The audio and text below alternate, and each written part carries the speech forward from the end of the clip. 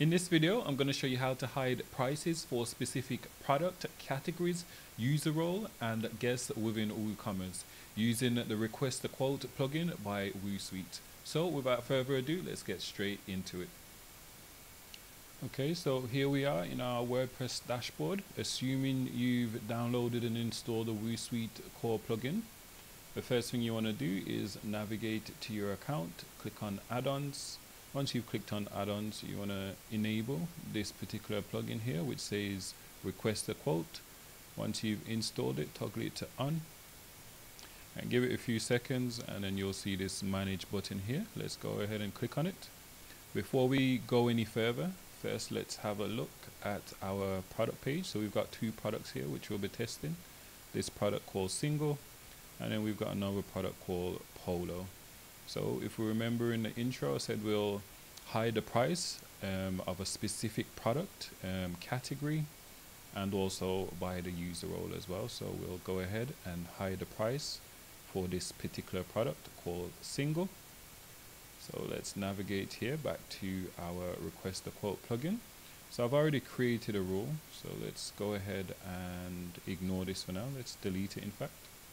Okay, and then we want to add a new rule. Okay, and here we are. We can name this rule. This is just for internal purposes, so we can say hide product. Okay, that looks great. And then here where it says rule type, we can decide who we want to display this rule to. So for now I'm going to set it to guest users. So let's select guests. We can set the rule priority between 1 and 10. I'm going to select 1. And then here we get to choose whether we want to apply this particular rule to all products, a specific category, or a specific product. So let's go ahead and search for Single.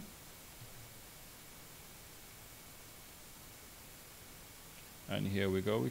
We've got the Single product here. That looks fine. And then here where it says hide price, we want to toggle this option to yes. And then you can set you can add a text in place of the price as well. So you can say the price is hidden. Okay, so I've set this to show that the price is hidden. Now we get to choose what we want to do with the add to cart button. Since we're hiding the price, we're going to go ahead and replace the add to cart button for a custom button instead. So it says replace add to cart with a custom button. We'll go ahead and select this. And here we can just leave this field blank, meaning nothing won't display. Let's go ahead and publish this particular rule. We've set it to only apply to guest users.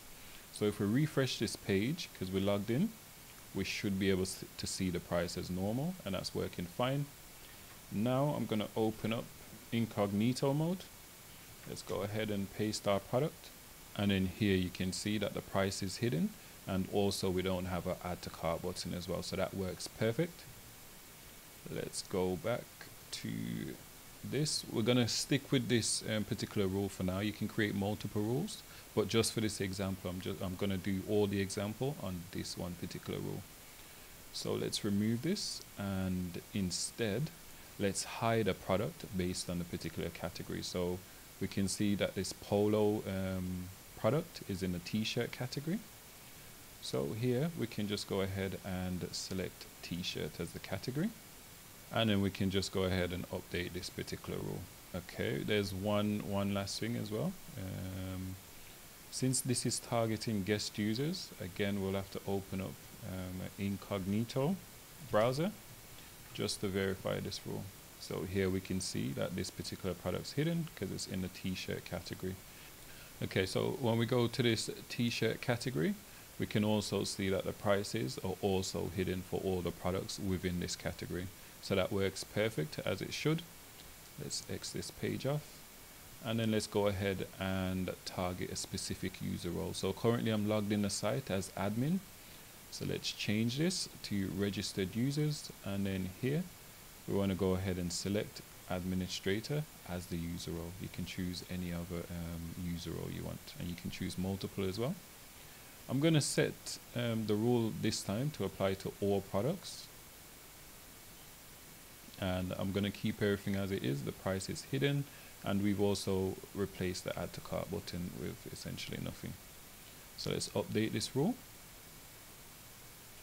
And then here, when we refresh this page, the price should be hidden because I'm logged in as administrator. Okay, so that works perfect. So if we go ahead and copy this particular product, now if we visit the site as a guest user, then we should be able to see the price and the add to cart button perfectly. So that works fine. So far we've gone through how to hide the price for a specific product, a specific category, a specific user role, and also guest users. So this brings us to a close for this video. Thank you for watching. If you've got any questions, please leave a comment in the comment box below, and also consider liking and subscribing to the channel.